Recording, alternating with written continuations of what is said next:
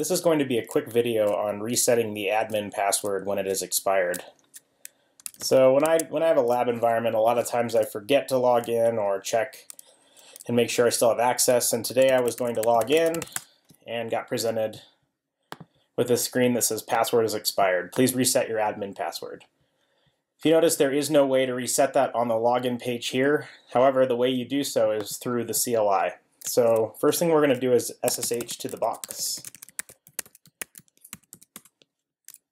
And then we're going to use potentially the admin password you use normally. I'm going to start a new session here. All right, so to reset the password for the GUI, we need to run the command application. And then I think it would be reset password. And then I think we do ISE, admin, enter. And then it's going to prompt me to put in my new password. So let's see.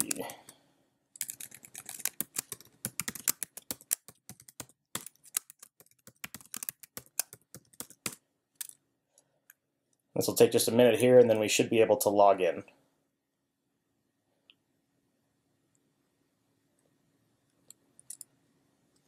Okay, done.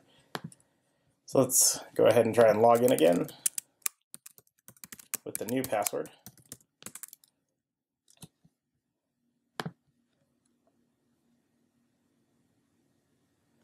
Yay, it worked. All right, well that is it. I just wanted to kind of show that because I've run into that a couple times personally as well as working with other people. I hope this was informative for you, and I thank you for viewing.